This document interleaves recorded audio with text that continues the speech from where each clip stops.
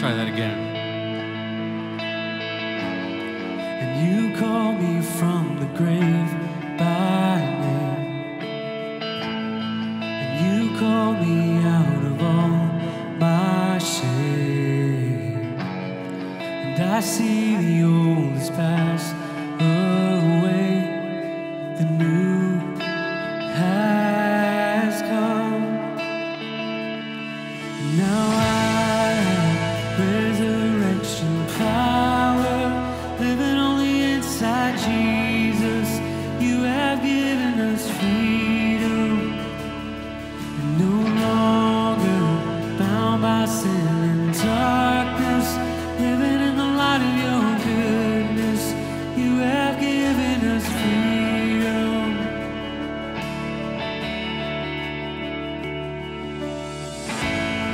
And I'm dressed in your royalty, and your Holy Spirit lives in me. And I see my past has been redeemed, the new has come. Now I have resurrection power, living only inside Jesus. You have given us freedom, no longer bound by sin and darkness, living in the light of your goodness. You have given us freedom, freedom. You have given us freedom. You have given us freedom. And my chains are gone. Freedom. You have given us freedom. You have given us freedom. Hallelujah. Let's sing this out. Freedom.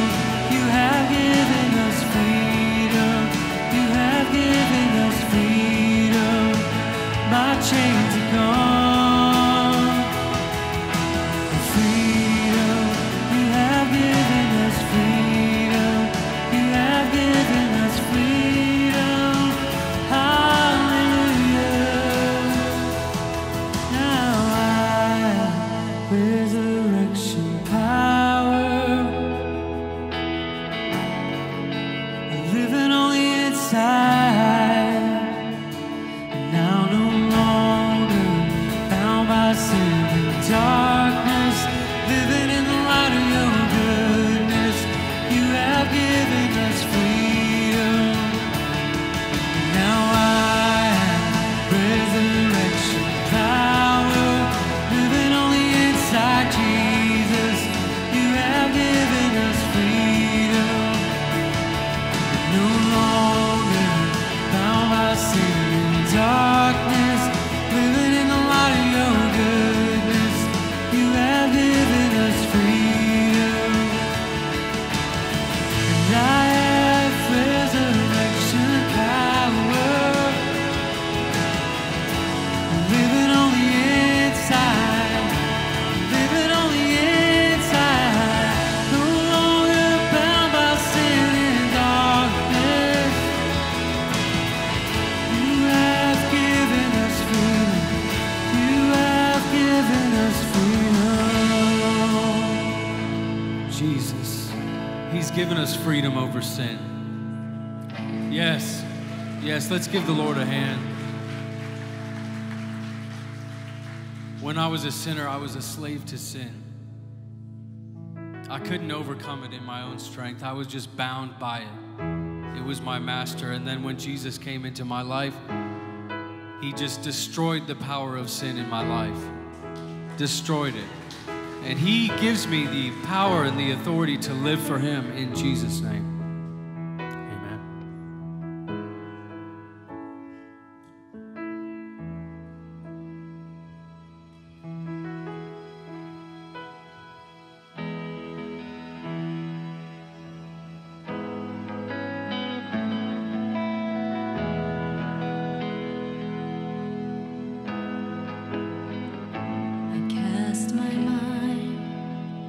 to Calvary.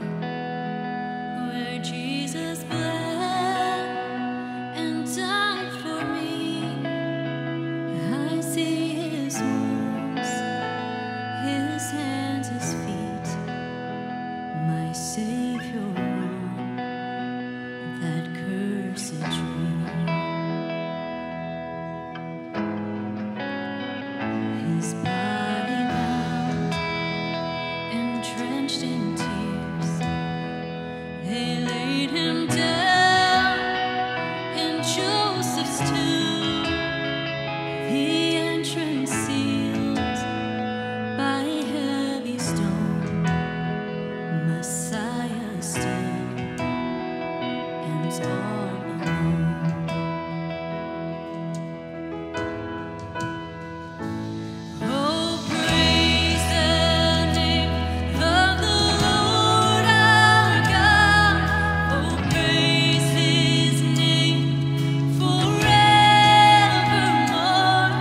For endless days we will sing your praise, O Lord our God.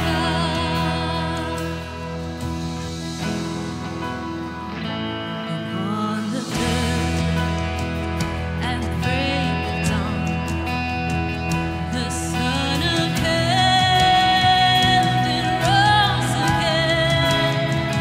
Oh, tremble there, where is your sting? The angels roar for Christ the King. Oh, praise the name of the Lord our God. Oh, praise his name forevermore. For endless days we will sing your praise, O Lord our God.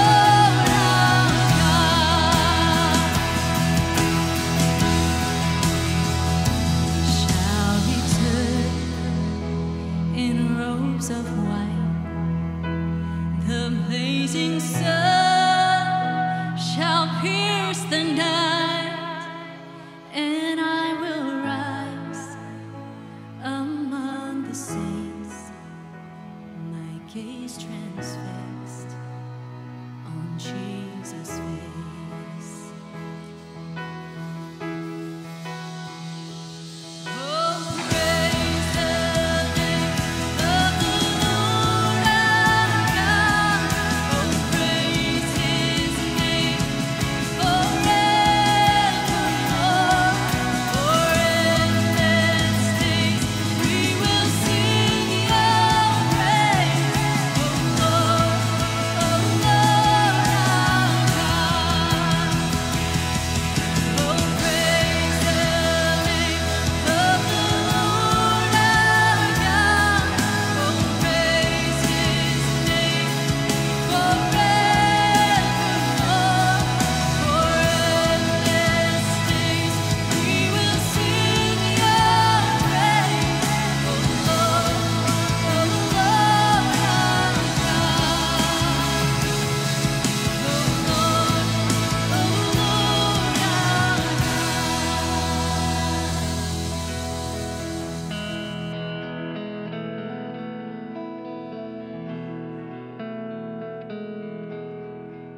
Can we just sing that chorus one more time together? Oh, praise the name of the Lord our God. Oh, praise his name forevermore. For endless days we will sing your praise, O Lord our God. Yes, God. Yes, we just bring you praise and glory and honor this morning. Everything you deserve, God. You are holy and worthy. We bring an offering of praise to you this morning. And we just thank you for the blood of Jesus. In your name we pray. Amen. You can be seated, please. This time I'd like to dismiss the kids, 3rd grade and down. If you could go with Miss Robin in the back. Am I right? My contacts are getting foggy. Let's give the kids a hand as they go.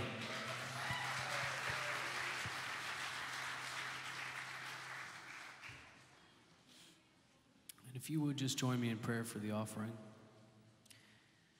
Heavenly Father, we just bring our tithes and our offerings this morning to you, God, as an act of worship. It's just an extension of just our gratitude to you and who you are, God. We worship you with our finances and the gifts that you've given us, God. We pray that you bless each gift this morning, every giver, God. We pray that you multiply it, and ultimately that it would build your kingdom upon the earth. In Jesus' name, amen.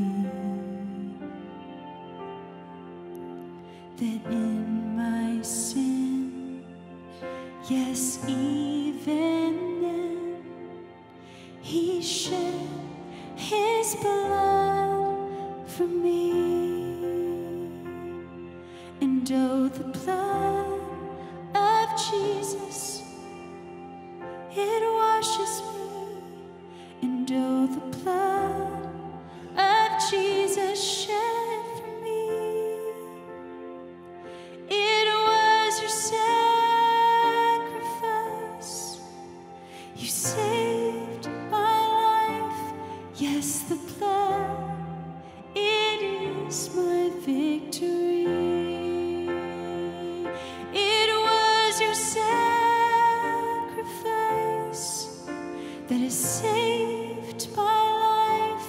Yes, the blood, it is my victory.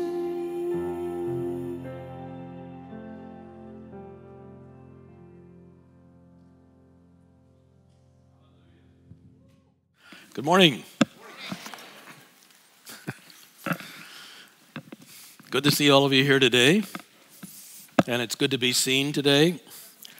I wasn't sure I was going to make it today. I've been really sick this past week, and so my voice is not really dependable this morning, but it's a chance to trust God for that also. Because today we're thinking about trust and what it means to really trust God totally for every moment of our lives, for every direction that He might take us. But before we get into that topic, I want to call your attention to a verse that you read this week from Ephesians as you've been going through our reading together. Ephesians chapter 4. And in that chapter, Paul is talking about people who do not know Christ as their Savior. And he's saying that their minds are blinded. They are darkened to truth. And he says that as believers, we should not be like that. There should be a contrast in the way that we approach Scripture, the way that we approach life. So in Ephesians chapter 4, verse 18, we read, "They are darkened in their understanding, being alienated from the life of God, because ignorance that is in them due to the hardness of their heart." Verse 19, "Because they are callous, they have given themselves over to indecency for the practice of every kind of impurity and greediness." These are people who do not know Jesus Christ. They are blinded. It says their hearts are hardened. That word hardened is used only 3 times in the New Testament. It's the Greek word porosis, and it was a kind of marble. But the word was used later to mean calloused or insensible or numb or having dulled perception. So their hearts are calloused, they are numb, they are not sensitive to the things of God. Sin makes people hard-hearted, causes them to be spiritually blind and past feeling. They are literally unable to respond to the things of God. They do not have that potential. It takes the conviction of the Holy Spirit to convince them that they are sinners. It takes the work of the Holy Spirit in order to remove the blindness so that they can hear the Word of God and realize that they are convicted, declared guilty because of sin. Have you ever tried to witness to a person like that, who is just spiritually blind? They don't understand scriptural truth at all. And if you try to give them a lesson on doctrine, it's over their heads. I mean, they cannot understand spiritual truth. So in our witnessing, it's important to know that our best approach is not to argue theology and try to argue people into heaven. Our responsibility is to present the gospel of Jesus Christ from Scripture. And the Holy Spirit takes the words of Scripture and bores into the hearts and minds of lost people and allows them, enables them supernaturally to begin to understand their state, to understand that they need a Savior, to comprehend the truths of God's Word. But they don't seem to know that, do they? And even if they admit they're sinners, it's like they are numb or ignorant of the degree of deadness in their lives. The Bible says that a lost person, according to Ephesians 2:1, is dead in trespasses and sins. Dead. It's impossible for a dead person to respond. But that's how unbelievers are. Dead. It requires this special supernatural work of the Holy Spirit to rouse the human consciousness to a point of understanding the gospel and the claims of Christ. Ask the Holy Spirit then, when you go out to witness, ask the Holy Spirit to go before you to prepare hearts, to touch hearts, to open their minds, their understanding and ears to truth.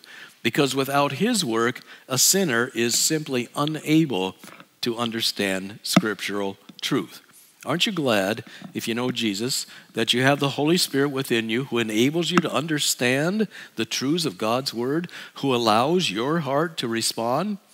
Because Paul there in Ephesians 2 goes on to say to the Christians, and that's what you were. That's what you were. We were all dead in sin, unable to respond to the truth of God's Word. But the Holy Spirit intervened. He opened our eyes. He gave us the ability to respond, to understand. Thank God for the convicting work of the Holy Spirit. But be encouraged in your witness and know that your job is to present the gospel, the gospel, the gospel. Keep pointing them to Christ, using the words of Scripture, which the Holy Spirit then will enliven, and He will quicken their hearts with those eternal words of truth. But this morning, we want to go to Genesis chapter 22, please. Genesis chapter 22. We're going to talk about inexorable trust. The word inexorable means unrelenting or unstoppable. Unstoppable. Relentless. Trust. What is trust? Trust is faith. That's what trust is. It means the same thing. We trust Christ. We trust His Word. That means we have faith in Christ. We have faith in His Word. It takes a lot to trust God, doesn't it? Particularly when we don't know what God's doing, which is most of the time, all right? To trust Him. You know, when the way is dark, when we're a little confused as to what's going on in our lives and what the future of the church is and what's happening in our families and with our health and all these issues that come into our lives, sometimes it's really difficult. We're blind. I mean, we cannot see the bigger picture that God sees. And so it's hard for us to really trust Him, relentlessly trust God in all circumstances. This morning I want to introduce to you Sammy and Chloe. There's a picture of them that's coming up on the screen. Sammy is an Ohio teenager, and she loves to run. But when a rare eye disease stole her vision, those tree-studded trails of cross-country running became too dangerous to tackle. She has what is called Stargardt's disease. It's a hereditary form of macular degeneration that causes irreversible blindness. So in 2011, it seemed running would just be another sacrifice for the 16-year-old who will never be able to drive or have a normal life. But she found her way back into running and cross-country races with that 1.5-year-old golden retriever called Chloe. And so they did run in cross-country races. She said, I've never bonded more with even a person than I have bonded with Chloe. Chloe knows she has to watch out for me. I can't imagine being without her now. Now, they had to start 20 seconds after other runners, and while she could pass them and did, she was not allowed to impede them at all. She said, we had to make Chloe her own little jersey because she's a runner too. But Chloe, the dog, knew that she was part of the Lexington team. She would rise up on her hind legs and bark during the pre-race cheers. But when she was guiding Stoner through a bumpy trail or a busy street, it was all business. She was committed. She knew that the race could only be run successfully if she, Chloe, kept Sammy on the right path, kept her away from trees and brush and ditches, kept her within the chalk lines. So the dog really was the eyes for the runner. That's trust. Can you imagine taking off on a cross-country race blind? I mean, the total trust is in the dog. That dog meant everything to her, running the race and finishing the race. She said, the dog has always had the attitude that my life is in her hands. And Sammy said her attitude was that everything is going to work out. And that was the testimony of Ann Petrie, who was her junior varsity coach and her teacher during her diagnosis. She said she just takes it one step at a time, one problem at a time. She totally trusts in her companion, Chloe. I think that's a picture and illustration of how we need to walk with the Lord, because we really don't know all the hurdles. We don't know all the bypaths, the muddy places that we have to avoid. We don't know always where other people are around us as far as their attitudes and their reception of us is. We have to trust God with every detail. Trust Him. So in Genesis chapter 22, we have an account of someone who trusted God. Abraham. He stands out in Scripture as an impressive and important figure. We're given a lot of information about his life. He's highlighted in the Bible as a man of great faith. He was from the large, important city of Ur, U-R, and thus he was a Gentile, although he became the first Hebrew. Now, Abraham did not give us any words of prophecy. He didn't write a book of the Bible. He didn't produce any songs that we know of. He didn't give us any laws like Moses recorded for us, and yet he alone is spoken of as the friend of God. The only character in the Bible called the friend of God until Jesus said, "You are my friends if you obey me." But in the Old Testament, this is the guy that stands out as the friend of God. Isaiah 41, verse 8. James 2:23 says he was called the friend of God. In 2 Chronicles 20, verse 7, Jehoshaphat prays, "Did you not drive out those who lived in this land when your people Israel arrived? And did you not give this land forever to the descendants of your friend Abraham?" Little is known of him until he reached the age of 70. He died at the age of 175. I don't recommend living that long. But he received a word from God, a revelation from God, some direction from God. We don't know exactly how or when, but we do know that he acted upon this word, this direction from God, and gave up a life of status quo to go on a journey with God to places he did not anticipate. You know, there are people of God even today who have that experience. They don't know where God's going to take them. They're just willing to go. God, you tell me, I'll follow. Wherever you want me to go, I'll go. We see missionaries with that experience. I grew up in that kind of a home. My parents trusted God every day, every step of their path as missionaries to three different fields, started 3 different Bible institutes, also was a church planter, but they never knew where God was going to take them. And from the age of 30 on, Dad was never gainfully employed.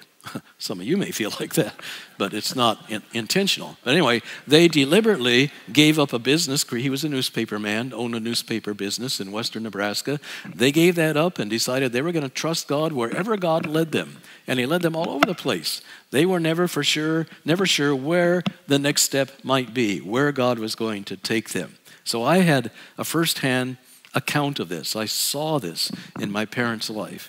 And God loves people who are willing to trust him, totally trust him for whatever he calls them to do, wherever he might lead them. Abraham, the man of faith. He delayed. It was many years before the promises given to him by God actually began to materialize, namely the promise of a great country, the promised land, Canaan, the promise of a great nation, Israel, the Jewish people, and a great blessing, the Messiah. All of that was centuries. In fact, we're still waiting for many of the promises to the Jews to be fulfilled. But Abraham believed God for all of it. God had his covenant with Abraham. He believed God. He was a friend of God. Romans 4:11 says that he is called the father of all them that believe. So let's read the account here in Genesis 22. And I want to begin at the beginning of the chapter, and I'll read through verse 14. Sometime later, God tested Abraham. He said to him, "Abraham?" "Here I am," he replied. Then God said, "Take your son, your only son Isaac, whom you love, and go to the region of Moriah. Sacrifice him there as a burnt offering on one of the mountains I will tell you about." Not going to tell you now. We'll get there. I'll let you know when we're there.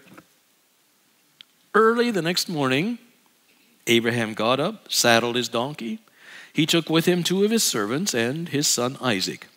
When he had cut enough wood for the burnt offering, he set out for the place God had told him about. On the third day, Abraham looked up and saw the place in the distance. He said to his servants, "Stay here with the donkey while I and the boy go over there. We will worship, and then we will come back to you." Abraham took the wood for the burnt offering and placed it on his son Isaac, and he himself carried the fire and the knife. As the two of them went on together, Isaac spoke up and said to his father Abraham, "Father." "Yes, my son," Abraham replied. "The fire and wood are here," Isaac said, "but where is the lamb for the burnt offering?" Abraham answered, "God himself will provide the lamb for the burnt offering, my son." And the two of them went on together. When they reached the place God had told him about, Abraham built an altar there and arranged the wood on it. He bound his son Isaac and laid him on the altar, on top of the wood.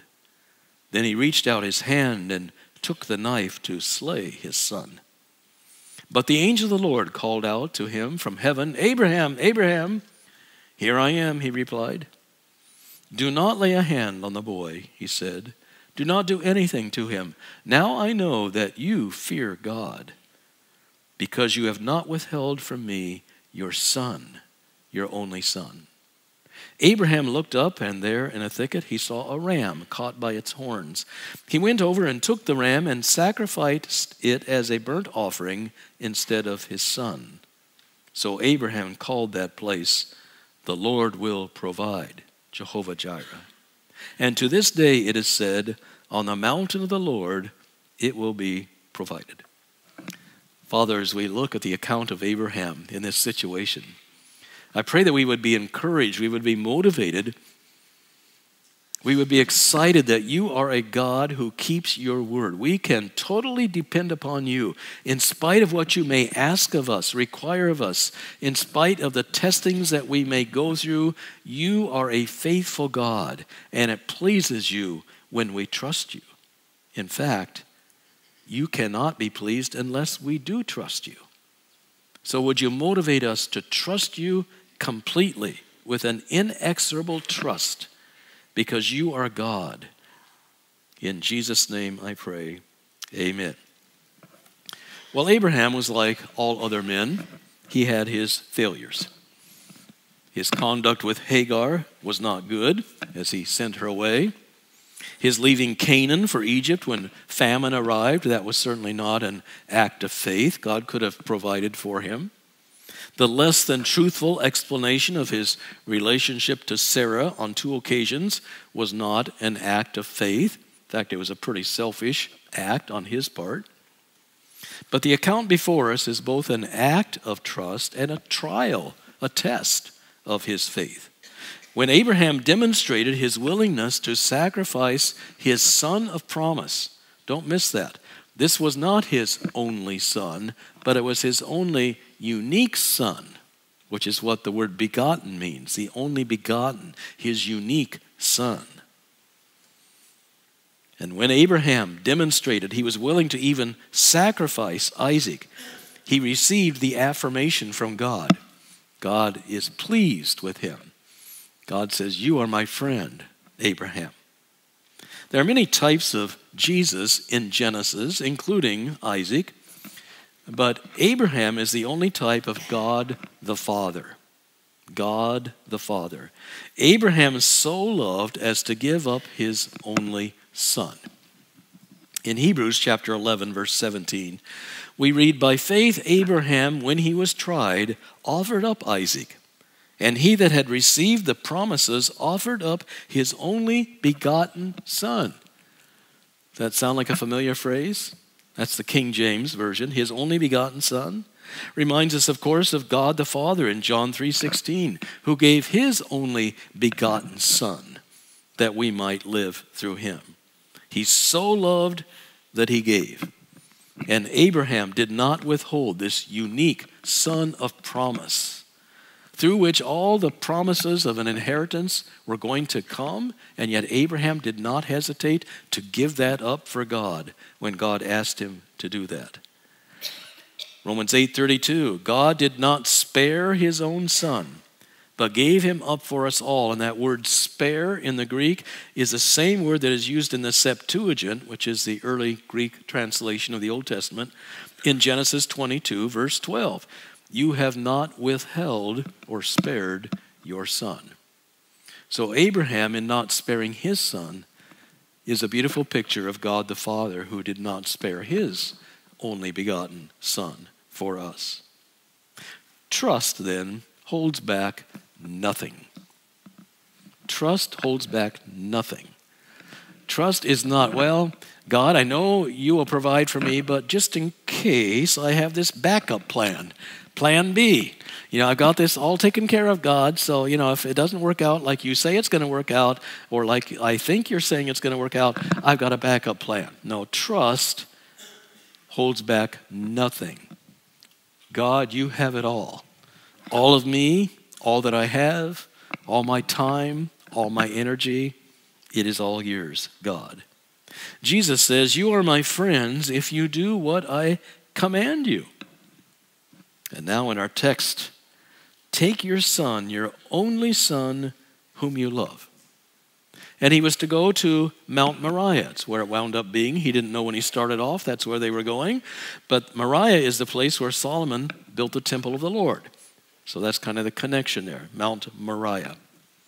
Notice that trust obeys immediately. Obeys immediately. In verse 3 of our text, he got an early start on the 3-day trip. Early the next morning, he rose up. That's about a 50-mile trip from Beersheba to Mount Moriah. But his obedience was immediate and it was unquestioning. God, this is what you're telling me to do. He got up early the next morning and off he went. Total obedience, unquestioning obedience. Do you ever wonder if Sarah was aware of this little expedition? It doesn't say. But she had to be wondering, where are you going? Where are you and Isaac taking off to? Well, I don't know what he said. Maybe I don't want to talk about it right now, or where. I don't know. Doesn't say. But Sarah must have had to trust Abraham like Abraham was trusting God. And so they went on their journey. They left immediately. And then I see that trust submits. Trust submits. Notice Isaac's faith. In verses 6 to 9, we read that Isaac carries the wood. He accepts his father's explanation. He allows himself to be bound on the altar. Do you have that kind of submission to your heavenly Father? Wow. I mean, Isaac, his life was at stake, right? I mean, he's carrying the wood. He's bound on the altar. Dad's got the knife, ready to plunge it into his chest. Trust submits. But trust also depends on God's provision. God will come through. Abraham said to Isaac, God will provide himself a lamb. Son, God's got this under control. I know what it looks like. I know what it feels like in my heart. And maybe you're feeling what it might feel like in your heart as the knife goes in. But God has a plan. God is going to provide. God is our provision. We will trust God together, son. You have more to lose than I do, but we will enter into this together, trusting that God will provide. Verse 8, his confidence was that God would provide. He had no idea how God would provide. Back in verse 5, Abraham said, we will worship and then we will come back. What was he thinking? God was telling him to go sacrifice his son, and yet he says, we will come back. I wonder what was going through his mind. Well, Scripture does not leave us to wonder. It answers the question in Hebrews chapter 11. Hebrews chapter 11, verses 17 to 19. We read, it was by faith that Abraham offered Isaac as a sacrifice when God was testing him. Abraham, who had received God's promises, all wrapped up in this son, was ready to sacrifice his only son Isaac, even though God had told him, Isaac is the son through whom your descendants will be counted. Now listen to this from Hebrews. This is the word of God. Abraham reasoned that if Isaac died, God was able to bring him back to life again. Wow. Such a thing had never happened in Abraham's time. God had never brought someone back to life. It was unimaginable that someone would die and come back to life. But such was Abraham's trust in God that that's what he was thinking. Even if I do sacrifice my son, we will go back because God can raise him from the dead. And in a sense, of course, God did raise him, as it were, from the dead. Because in Abraham's mind, he was a dead son. Genesis 22, verse 12, it talks about, I know that you fear God. To fear God is to reverence him, to respect him, to trust him totally, to obey him without question. We sometimes think of fearing God as we're scared of him. You know, like we're afraid of his judgment. We're afraid of what he might do to us or through us. But to fear him is not only to be aware that he is holy and righteous and the judge, but it's also to respect that he will fulfill his word. He will provide for us at every step of the way when we're walking in obedience, submitting to his direction. And so in verse 14, Abraham named the place, the Lord will provide. God will provide. What are you needing today? In your walk of obedience to God, what is it that you need? Are you willing to say, God will provide? I don't know how. I don't know where it's going to come from. The path looks pretty thorny and twisted out there, but I'm confident God will provide. We can trust God. God has led us this far. He's going to continue to lead us. He will provide. In verse 13, an animal was provided as a substitute for Isaac in the offering. Of course, later, all of Israel would be offering animals to the Lord. Worship included accepting God's sacrificial substitute. Accepting that God was pleased with a substitute. That traces all the way through the Old Testament. Every time they sacrificed an animal and put the blood of that animal on the altar, believing that that would cover their sin, that in God's eyes they were seen as clean because their sin was covered. They had to trust God, that God meant it when he said, I will accept a sacrifice of an animal in your place. And of course we come to the New Testament where the perfect Lamb of God, this is what we celebrate this morning, the sacrifice of the Lamb of God. The question is, do you trust God that Jesus' sacrifice was enough? He took our place.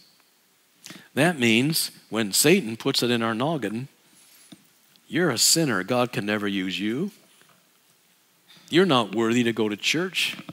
You can't really serve the Lord. Look what you did in the past or in the present.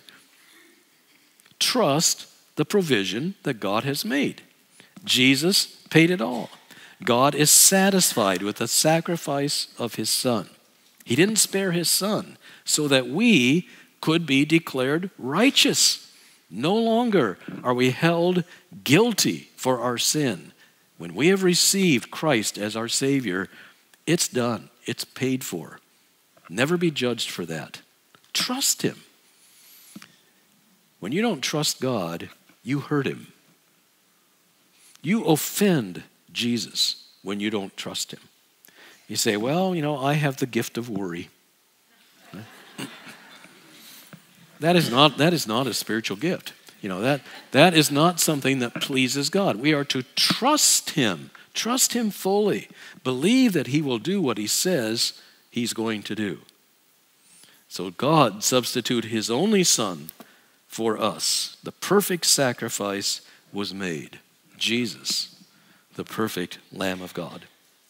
But the main point this morning is not substitutionary atonement. It's the obedient servant responding to God's direction at great cost, and then receiving God's affirmation. I call you my friend. I call you my friend. Trust is validated by God. Abraham's faith was an active faith. He acted upon his trust, and it resulted in his justification. Genesis chapter 15, verse 6. Abraham believed God, and it was counted to him for righteousness. Righteousness. And in verses 16 to 18 of our chapter, God reaffirms his covenant, all those promises to Abraham. Abraham, you've passed the test. And just to let you know, I was not going to go back on my word anyway. All those promises to you about a land and a people and a Messiah coming through your line, I've not reneged on that. It's all still going to come true, Abraham. Trust is necessary to please God. You cannot please God without trusting him. Hebrews 11:6. Without faith, what is faith? Faith is trust. Without faith, it is impossible to please God. You don't please God when you don't trust him. Because anyone who comes to him must believe that he is and that he is a rewarder of those who diligently seek him. You believe that God loves you. You believe the price for sin has been paid. You believe that God rewards those who seek him diligently. That's trust. Trusting God. Tim Hansel wrote in his article, Holy Sweat, interesting title, but it's about trusting God. Maybe you've heard this before, but it's worth hearing again.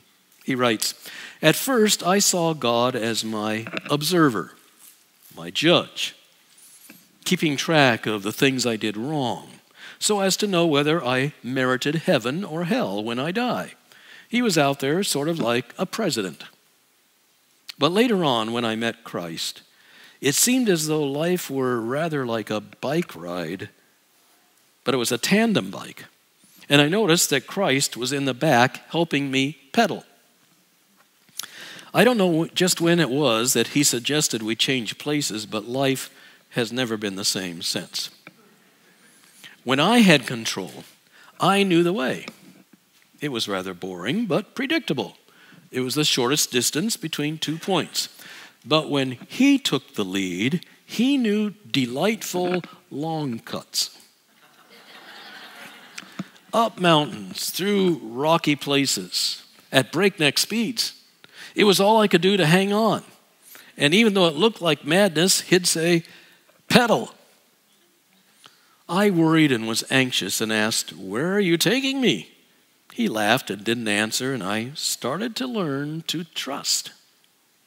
I forgot my boring life and entered into the adventure. And when I'd say, I'm scared, he'd lean back and touch my hand. He took me to people with gifts that I needed, gifts of healing, acceptance, and joy. They gave me gifts to take on my journey, my Lord's and my journey. And we were off again. He said, give the gifts away. They're extra baggage, too much weight. So I did to the people we met. And I found that in giving I received, and still our burden was light. I did not trust him at first in control of my life. I thought he'd wreck it. But he knows bike secrets. He knows how to make it bend to take sharp corners. He knows how to jump over high rocks. He knows how to fly to shorten scary passages. And I'm learning to shut up and pedal in the strangest places. And I'm beginning to enjoy the view and the cool breeze on my face with my delightful constant companion, Jesus Christ. And when I'm sure I just can't do any more, he just smiles and says, pedal. Trusting God. Trusting him to be in control. Trusting him to set the direction. Trusting him to know what's best. Trusting him to take us through those delightful long cuts. To take us on journeys we never thought possible. And yet he is there to guide us, to protect us, to give us all the provision we need on the ride. Trusting him. Father, I thank you for the fact that Jesus is trustworthy. And I pray this morning that we may know the joy of inexorable trust. May we relinquish all rights to steer the bike. May we relinquish all of our dreams, our hopes, our aspirations, and turn them over to you. Whatever it takes, sacrifice to you, showing others that we trust you inexorably. Father, I thank you that you are trustworthy. I thank you for your only begotten Son, that you sacrificed in your mind before the world was even created. And your Son agreed to that plan before the world was ever created. And as the spotless, sinless Lamb of God, he went on the altar. He gave his life for us. This morning, as we partake of communion, I pray that we would bear in mind that he has proven himself trustworthy in his sacrifice for us. And may that motivate us to trust him with a sacrifice of our lives for him. Thank you for the Lamb of God, Jesus, our Savior, your Son, in whose name we pray. Amen. So this morning I want to give you just an opportunity to prepare for communion. Scripture is very clear that as we come together, this is called the fellowship of the Lord's table. So first of all, the ownership is there. It's the Lord's table. Secondly, we are called to fellowship. We do this as a body together. And Paul, in instructing the Corinthian believers, told them in chapter 11 that it's important for them and for us to examine ourselves before we partake of this. That examination takes the form of asking God to reveal to us if there is any unconfessed sin in our lives that is interrupting our fellowship with him. It's grieving him because we're not trusting him. We're grabbing the controls again. So sin is, missing the mark of what God has for us. So we need to confess that sin. And confession means we are saying we're turning from it. It's not just saying I'm sorry. It involves repentance. God, you're showing me this is wrong in my life. I'm going to do what it takes to make it right. You've paid the price, but I need to take a step of faith. I need to follow you and accept the provisions you've made. Sometimes that's restoration that's required if we've done something wrong. Sometimes it's getting with our brother or sister and saying, I've held something against you. There's been something between us in our relationship. Let's make this right. Let's enjoy our fellowship in the Lord. Fellowship is the sharing of resources and responsibilities. God has put us together in this church. He's given us responsibilities, but he's also given us resources. And we're resources to one another. So fellowship is that which we share not only with Jesus, but with one another. He says, if you walk in the light, you will have fellowship with one another and with me. He is the light. We follow him. So preparing yourself for communion means confessing sin that God calls to mind with the intent of abandoning that sin, repenting of that sin. So I ask you to do that in these few moments as you prepare. When we ask you to come to receive the elements, if you'll exit your row on the aisle where a person is standing, go out that way and then come back the other end of the row to get back to your seat. If you are a believer in Jesus Christ, this is not only a privilege to do this together, it's a command. Jesus said, do this until I return. And so we are being obedient to the Lord like Abraham was. We're submitting to his direction when we humbly come before him with cleansed hearts and partake of this together. The instructions are in your bulletin as far as how we do this, but you'll be coming up and you will take one of the wafers or gluten-free items in the center and dip it in a cup and then take part of that as you come forward. Father, I thank you for the shed blood and the broken body of Christ, our Passover Lamb.